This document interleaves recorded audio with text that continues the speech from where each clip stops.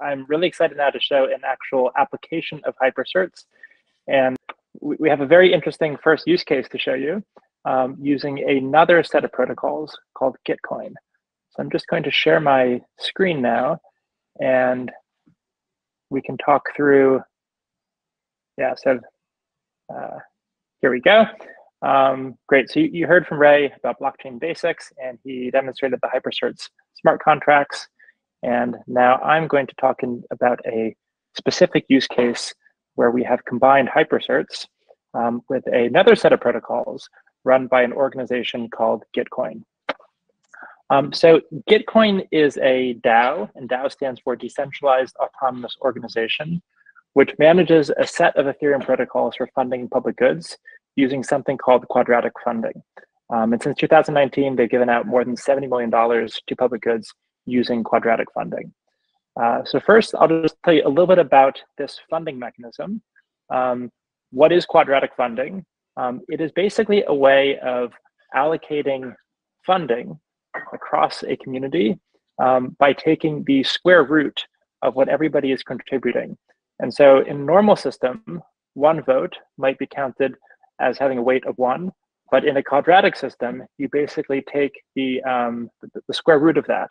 And so if you want to assert 20 votes in favor of a public good that you support, you would need to spend 400 tokens in order to do that. If you want to if you want to put 4 votes towards something, then if you want to put 4 tokens towards something, then that would require 2 votes. So basically what this does is it dampens the effect of some of the larger, wealthier members of the community and tries to shift more power in decision-making to the edges, to things that are popular within the community. And I can give you a quick example of what that looks like. So here you can see a funder who has allocated $1,000 towards funding 3 different projects. And so what you can see down here is a simulation of individual donors' contributions towards each of those grants. And so the first one here, a person put in, there's only one supporter, and that person was a wealthy supporter. They put in $100. In grant 2, there were 4 supporters that each put in $10. And in grant 3, there were 13 supporters that each put in $1. And so you can see how the matching formula works. So even though grant 1 received the most from donors, it received the smallest match funding because it was the least popular of the 3 grants. And by comparison, grant number 3, even though each donor only gave $1 a piece and received a total of $13, it received the largest share of the matching pool. So again, this is a pretty interesting way of getting people to decide what is the best way of funding different needs within a community. And so Gitcoin has been doing this since 2019, and they have created a set of smart contracts that allow you to run quadratic funding on the blockchain. So basically anyone who has a set of issues that they want to fund, they can join the platform as a round manager, and through that, they can attract projects, and based on the popular support of members of the community, they can determine how that funding is allocated across those projects. So that's kind of how Gitcoin works at a high level. Now we're going to actually share some results from their most recent funding round, which raised. So what you can see here, this is a snapshot, but they put up a match for software projects. And in total, they received from members of the community. And that came from a total of about 26,000 unique donors. And so you can see over here, each of the projects that were included in this round, the total amount of donations they received, and the number of unique donors. So this one here at the very top, Leinster, that was the most popular project, and that it got over 16,000 unique donors and received a pretty large amount of funding. So one of the things which is great about blockchains is that many of the protocols choose to expose a subgraph, which allows you to see information that is being recorded on chain. And in this case, in the case of Gitcoin, we're actually able to look up info about each project. So I can actually just share this tab over here. So what you're able to do is create a GraphQL query. And from that, it will turn information about every one of the projects that were included in the round. And so this represents a unique ID for the project. And over here, you have a pointer to a IPFS content ID that allows you to gain information about that project. And so I'm going to, if you look at that pointer field here at the bottom, this allows us to look up information about that project. So I'm going to show you an example here of the data that came from Leinster, which was the top project that was funded on Gitcoin grants. So you can see here that if you go to if you take the content ID and you look that up on IPFS, what you're able to see is a data file that includes important info about the project, like its description, social handles, and most importantly, it includes an Ethereum address. And this is the address where any donor who wants to support that project, they will be sending a small amount of cryptocurrency to. So you can see this, this field right here, that contains the address where the funding will come to. And so we can actually go to a block explorer with this address. We can identify every single individual who made a donation to that project. This is one of the really, really cool things about blockchains and the ability to access open data about all of the transactions that have happened involving that address. So I can share this here. I have taken the address, and you can see every one of these transactions involving Gitcoin. All of these are recorded on chain, and you can even come in and look up and see the details of the transaction. You can look at more information about the different events that were triggered through their interaction with the smart contract. All of this data is available and accessible on chain. So we took this data about all of the donations that went to those projects, and we used that to create a hypercert for each Gitcoin project. So Holke is going to tell you a bit more about the roadmap for hypercerts, but hopefully from last week's session with Noah, you got a bit of an introduction for how hypercerts work and what goes into them. So what we've done is taken the data about each Gitcoin project and converted that into the fields that are required to create a hypercert. I can share this again. So you have the name, you have an image that is appearing over here, you have a banner background, which makes the artwork look nice. There's a description, a link, and all of this was pulled from their grant application to Gitcoin. Then we have the work scope, which in this case is the same as the name of the project, the dates that the work happened, the primary contributor. This is that person's Ethereum naming service, which resolves back to their Ethereum address. There are some advanced fields which have been hidden for the sake of keeping it simple for first-time users.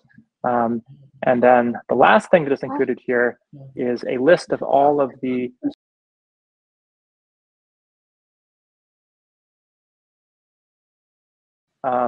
project would have all this information for them based on their Gitcoin grant, confirm these boxes, and they would try to create the hypercert.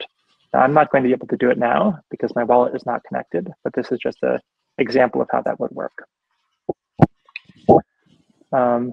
And so the other thing that I can show here is the metadata. So basically, this is a visual representation of the hypercert metadata. I can share this over here. A lot of image data on the top.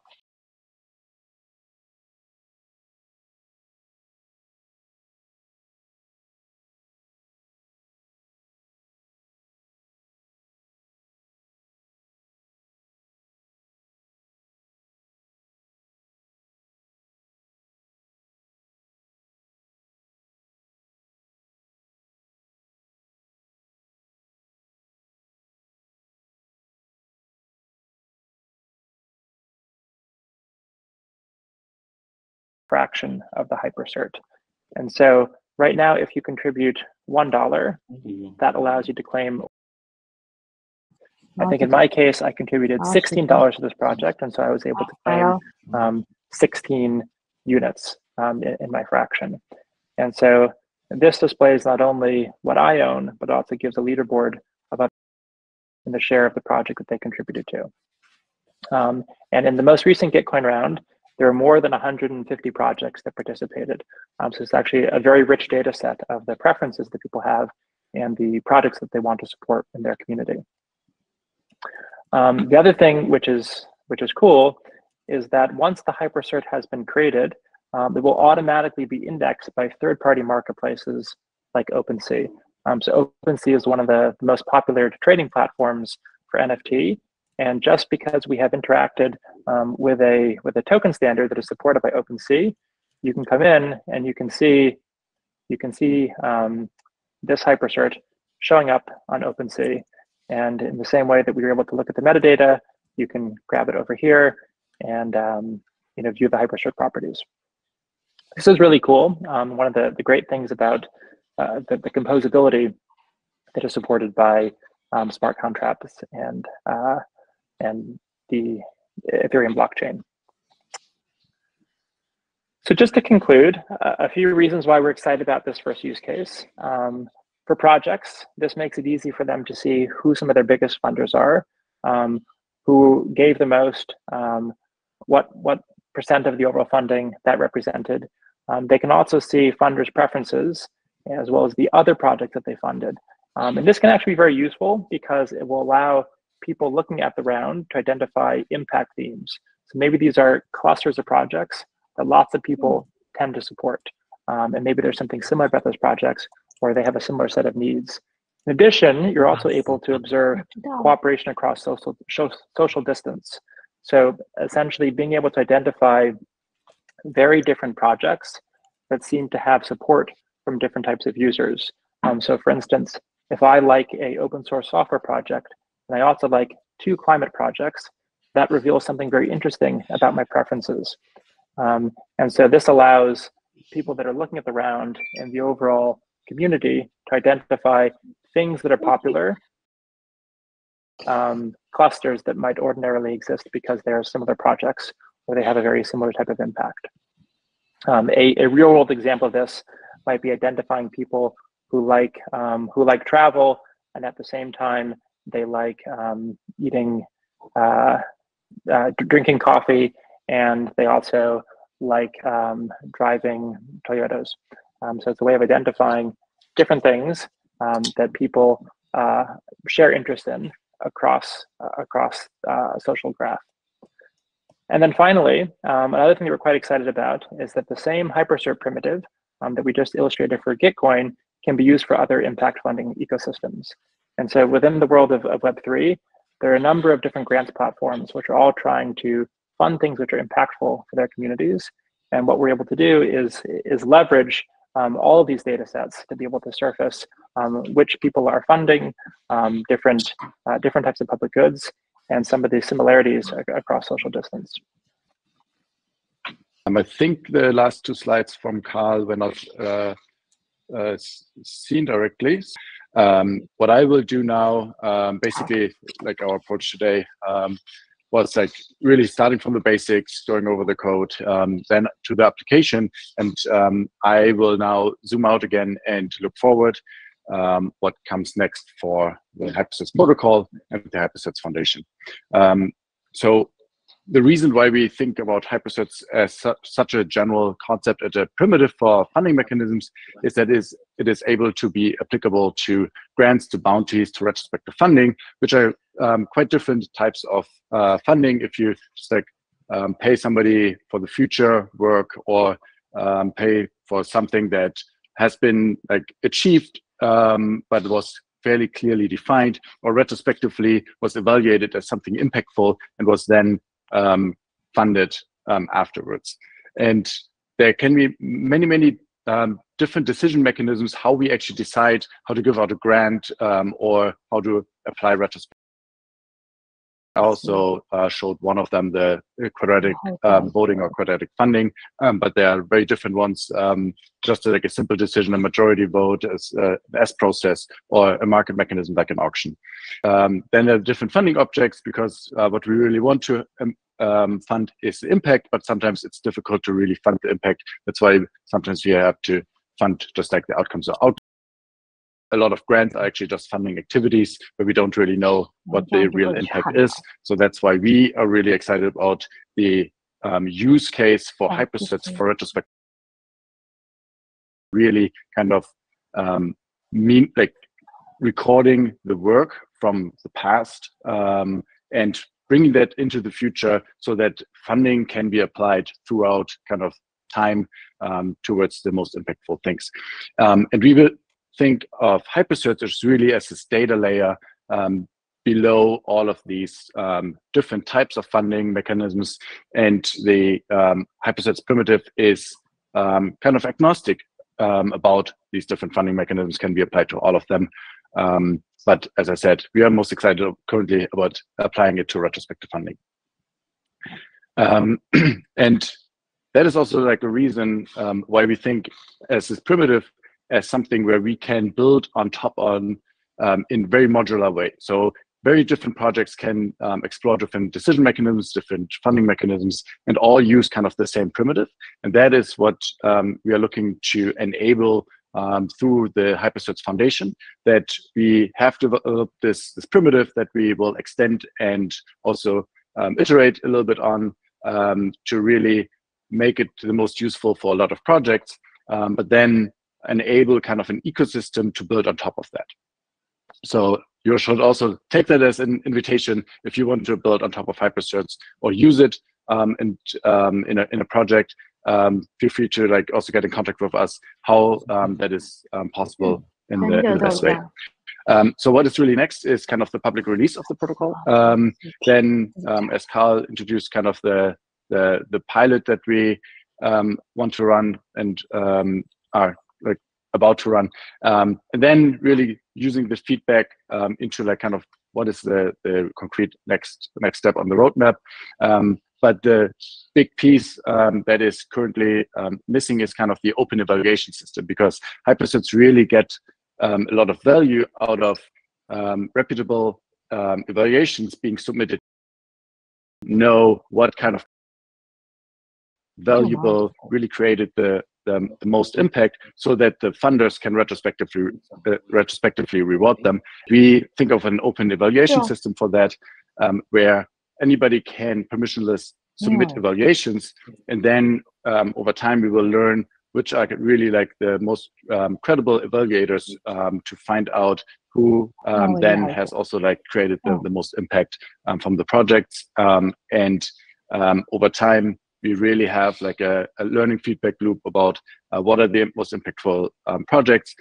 They also get the most impact, like the most funding, such that really talent and resources are then attracted by these most impactful projects.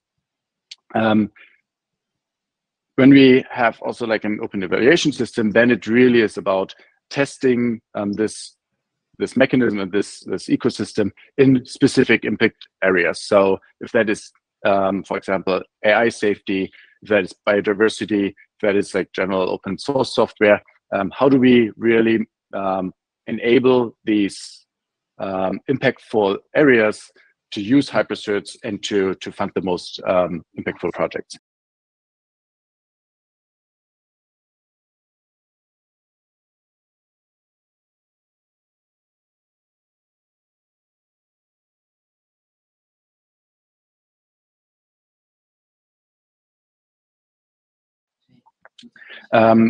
Because I talked about one of the next steps is really the evaluation. What we believe is one of the distinctive feature of Hypercerts in contrast to other impact certificates is that we disentangle the description of the work from the evaluation. So to a Hypercert, many different evaluations can be submitted. They even can say different things about the work and the impact, so that we actually can use different methodologies, learn about what methodology is the best, and also over time come to a different conclusion that something that we believe was really impactful might turn out in the future not as impactful. But because we disentangled kind of the description of the work from really the evaluation, we can allow that over time to be really captured by this whole Hypercerts ecosystem. And what we want to enable through this whole ecosystem is that really impact evaluation is recognized as one of the crucial aspects, and that impact evaluators should also at least get have some business model if they are professional evaluators, because if you imagine evaluating the biodiversity of a forest, that can be very costly, but it's really important in order to know what is the best thing that we should do. And if there is really like a business model for impact evaluators, then we get high quality evaluation. Funders can make better decisions, and projects with the highest impact really get rewarded. And this is then something that kind of enables this feedback loop of learning really what was the best, and inspiring other projects to do this, because that is exactly what gets the rewards in the end. This is, as I mentioned, kind of also like the mission then of open source protocols for funding and rewarding positive impact. We based on the research project from Protocol Labs, and then have now the Hypercerts, where we bring this idea into a reality that we want to shape with everybody who wants to contribute to this effort. If you want to contribute to this effort, feel free to join our Telegram group, or get more information on hypercerts.org. That's where we also will publish all the information about like the upcoming things. And if you have a project that wants to use Hypercerts, if you want to build on top of Hypercerts, then also feel free to just write us at team@hypercerts.org. And that is everything I have for now. And would be excited about any questions or any comments as well. I do have a lot of questions, but I think we have a question in the chat, a couple of questions in the chat. So I think you guys can take a look and see who's the best to answer them. Sure. So I can take the first question. I know Ray is actually reconnecting right now. But the question from Ming Yi is about solidity. So there are a lot of smart contracts that can be inherited to our project. But for the beginning, what's the opinion about whether we should write one by ourselves for practice, or just know what the function do and inherit it? Ray, you're on now. Do you want to take that one? Yeah. One of the things that's really cool about the crypto space in general is just how much open source code there is. And the second thing is just because these are smart contracts that are intermediating financial value, security vulnerabilities are a huge deal, right? Like we're already worried about security vulnerabilities in the typical software. If there is a security vulnerability in a smart contract, it's not crazy for it to mean that an attacker could siphon millions of dollars. So security is incredibly important. So for both of those reasons, I would argue more often than not, if you can find some existing open source code that does what you want it to do, that has gone through a security audit or some form of security analysis, it's usually better to leverage existing libraries. There are a number of existing libraries for, say, for example, tokens contracts that you can leverage. Open Zeppelin contracts are a good example. I can link to that in a second, but these are, thoroughly audited. Plenty of people use these, and it's all free, so there's no reason not to use it. I would say, for at least me personally, I would really only consider writing new contracts if I believe that, I can't already find something that fits my use case. In the case of Hypercerts, because we're building so many things that are very new and different, this impact funding ecosystem is not something that already exists. I just I have to build something to satisfy with that. But even still, again, I take security extremely seriously, and if there is something I'm going to deploy on mainnet, I will make sure that I've gone through it many times. I've written all sorts of different test cases to test different edge cases and different types of security considerations, security analyses, and we will more often than not hire at least one, if not multiple, security auditors to look over our code and make sure that we haven't missed anything. Because again, whenever you're dealing with code that moves money, you want to make sure you don't mess up. There's also some really great free resources for learning Solidity. I shared one, but there's a number of other both YouTube tutorials as well as sites that give you a pretty well curated set of practices and ways of getting familiar with writing your own smart contracts. Yeah, great. The second question around tracking offline progress of the projects. I'm happy to start that one, and Holke, if I miss anything, feel free to jump in. So this is certainly a really big issue. We call it impact evaluation. So basically identifying once a project is underway or project has completed, how can you get a really robust assessment of what type of impact happened from that project? And so I think it will depend a lot on the type of project it is to determine what's the best way of tracking impact. But I think a vision for the future that we're excited about is one where you have a open impact evaluation system, which allows people to use different approaches. It could be sensors. It could be ways of, say, scanning an open source software repo, identifying forks or dependencies on top of it, to doing interviews with stakeholders and beneficiaries who might be impacted by the project, even to a user submitting their own review on how the product helped or hurt them.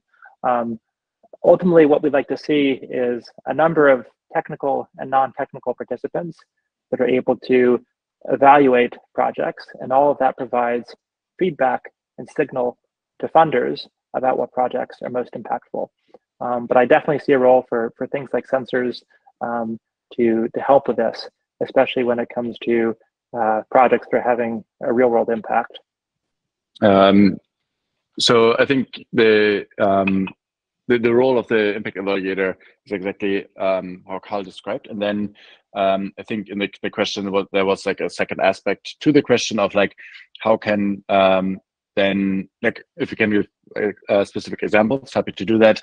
And then how the funders can in the end also receive some distribution. And I assume that is related also to the idea that if there's retrospective rewards in the future, then projects who need initial capital to actually do their projects and create the impact, how then also the funders who funded this impact in the first place, how they can get rewarded. I think that there are many different examples, if that is AI safety research or biodiversity. On the slide earlier, there was an example of like planting trees and having positive impact on biodiversity, but also on like carbon in the atmosphere, or like less carbon in the atmosphere. So those are examples, and we believe that Hypercerts is such a general primitive that it's actually applicable to all of these. But retrospective funding is probably more applicable to some areas than others. And one of the biggest criteria where like retrospective funding is better in one area than another is how much uncertainty is resolved in the future. So if I don't know if a project will be successful in the future or not, then there's a huge difference if I fund it today or in the future. Because in the future, I know much more about like the impact and can appropriately value this impact. But if I couldn't do that in the beginning. So in the beginning, I basically just, if I believe that there might be impact, there might be an expectation of positive impact, then I just kind of want to fund that it actually happens. But in the future, really, I can reward those who took the risk that the project might actually not have that impact for funding the project in the first place. There are different ways of how we actually can think about the value flows, because if the Hypercert is just the kind of thing that the retrospective funder kind of buys from the project, then the project receives kind of the retrospective rewards, and then can pass that on to anybody who like initially funded the project. So this is kind of as if somebody would produce a good that is then valued and sold on the classic for-profit market. This could be the project kind of sells the Hypercert as the impact to a retrospective funder, and then the project could have used any kind of like investment vehicle that is not the Hypercert in this case, to really also pass on the funds back to whoever made this project happen in the first place. So that is kind of one way to do it, but there are also other ways how the funding flows can work. And we are exploring currently what is the best way to do this. I think, Ray, maybe the second question is, or the next question is for you. Oh, the one about the benefit of decentralized apps. Yeah, it's a fair point. I mean, I think you're going to have to look at your risk profile. Let's say, for example, non-financial applications where the side effects are less severe. You know, obviously there are a number of different cloud applications that satisfy people's use cases today, and you'll have to decide based on the jurisdiction of where your cloud application runs and the laws that govern that particular cloud application, whether that's satisfactory in terms of protecting users sufficiently. And you know, I think there's a good argument to be made that you'll have to think about that from a case-by-case basis. I think there are a lot of examples of trusting a big company going wrong. You know, not just due to geopolitical tensions, but just due to the temptations of ethical behavior. Like the vast majority, many different types of cloud applications are not actually very regulated in terms of data collection, in terms of financial controls, in terms of information controls. For the most part, and you know, if you guys have done software internship at any big tech company, you know, you'll probably get that sense too. Yes, there are some controls that try to protect user data, but you know, if you have sufficient privileges, you have a lot of power, and sometimes that power is abused more often than you would think. You know, FTX was, I don't know if you guys followed that, but that was heartbreaking for a lot of us in the industry. You know, this was a fellow MIT grad. This was someone that had a lot of social capital. This was someone that was very famous. He was on all the different magazine covers, you know, whether it was Forbes or Times or whatever. Like, people spoke about that company glowingly. He had advertisements on TV. He was endorsed by, you know, Tom Brady and all sorts of different famous actors. And he stole a lot, I mean, allegedly misused and misappropriated billions of dollars.